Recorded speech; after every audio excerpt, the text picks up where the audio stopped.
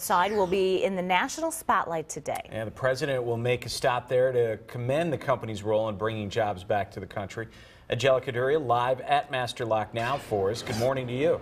Yeah, good morning, guys. In just a matter of hours, President Barack Obama will be here touring the plant.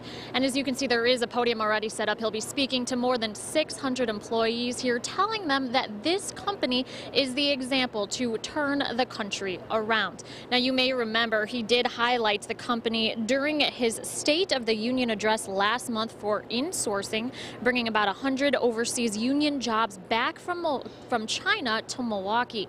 Now, CEO John Hepner says bringing jobs back here just made economic sense, and now the president is using his company as a business model for others to follow. Now, at this visit this afternoon, the president again plans to take a tour of the plant.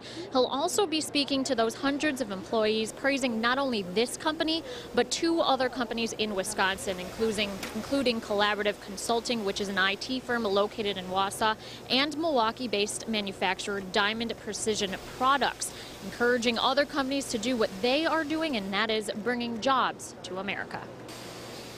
If you're a business that wants to outsource jobs, you shouldn't get a tax deduction for doing it.